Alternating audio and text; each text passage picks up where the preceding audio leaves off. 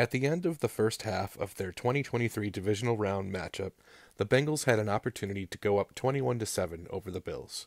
On 3rd and goal, Joe Burrow found Jamar Chase in the back of the end zone for the score, but after a replay review, the touchdown call was correctly reversed.